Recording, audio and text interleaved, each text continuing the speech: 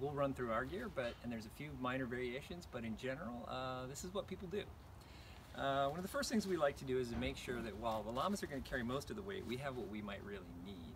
So we always ask that folks bring the 10 essentials and carry them with them, just in case something comes up. And of course that includes a water bottle, and especially where we're going, rain gear, because you just never know. So once we've sort of set ourselves up, we can think about what we might like our llama to carry. Llamas carry panniers, usually two, which are affixed to the side of their saddle. This is a soper's pannier, and in general, you're going to find that you hang them over the saddle with these two, and of course this sits against the llama's side. Now, anybody who's ever carried a backpack in the backcountry knows there's a big difference in terms of comfort based on how you pack it.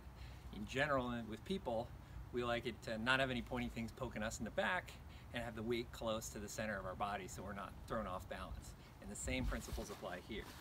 So here I have an assortment of gear, and so we can sort of think about how we might want to pack this. Now, we like our llamas to carry no more than about 30 pounds in each pannier, or 60 pounds total. They're also carrying a saddle. Llamas, of course, can carry a lot more than that, but we like to keep them happy, so we try and stay within those limits. So when you pack one of these, we ask you to keep it about 30 pounds, and we give you a convenient scale that you can work with as well.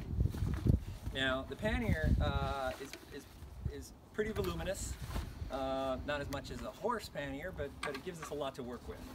So when thinking about how this is going to sit on the llama, it'd be nice to have sort of flat, comfy things if we have them against the llama's side, and weight generally towards the llama's side, and for our two panniers to end up at roughly the same size. So there's no perfect way to do it, but we might do something like this. So here we have a nice thermarest. This one happens to be the folding type.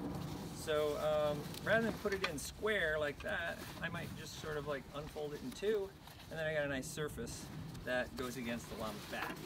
This is just one way to do it. You could find an equally good way, maybe using your sleeping bag or something like that. But if we do it like this, our llama's going to be pretty comfy when all's said and done.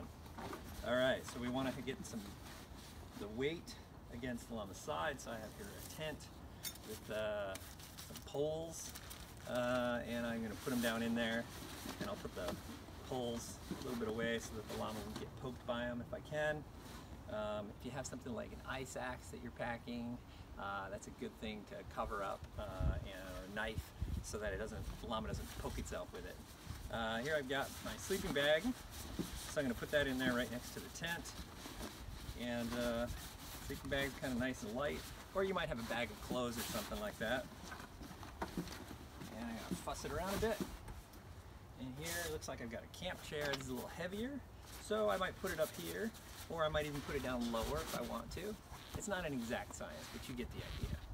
All right, a little bit of shuffling here to make room for this. When all's said and done, I have my pannier, and there's a drawstring I can pull to make sure that no gear drops out. I could also put some things up here if I needed to before flipping down the lid. And of course there's some cam buckles that I can adjust. And I have a pair of side pockets. So one of these side pockets on one of our panniers typically carries rain gear that we can get to if it starts raining. But you might want to use the side pockets for things that you'd like to get your hands on easily, maybe an extra water bottle or something. Speaking of that, you probably have at least two panniers in your hands, and it helps our launch in the morning on day one if you sort of pre-weighed and pre-balanced those. So this is pretty straightforward in terms of weighing. You just sort of take a look at the number. Of course, it's helpful to lift it slowly, because if you kind of jerk it, the extra force will give you a false reading.